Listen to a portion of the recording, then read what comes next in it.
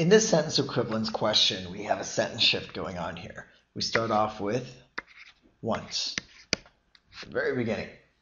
So once this person stepped down, once he did this, then he changed. Well, before he stepped down, what was he? Well, he had these daring blank speeches. So a word that is somewhat similar to daring, this is an example of apposition, is going to go into that blank.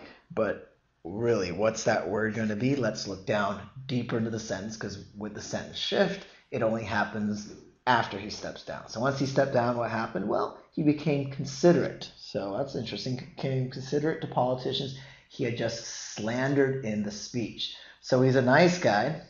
And during the speech, well, what was he doing? He was not only daring, but he was slandering. So he just slandered people when he was up there, hence the fact there's baying applause from members of the audience. So what word means slandering someone? So we start with A, florid, means full of decoration, doesn't make any sense here.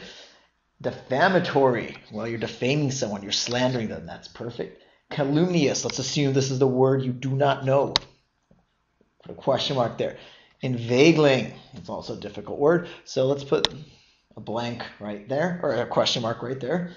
Timorous, you should know, it's a relatively common GRE word, which means shy. Obviously, he was anything but shy. And there's diffident, which also means shy and lacking confidence. Notice the pair of synonyms down here at the bottom, but they're actually opposite of what's going on. He was daring and slandering in this case. So which answer is it?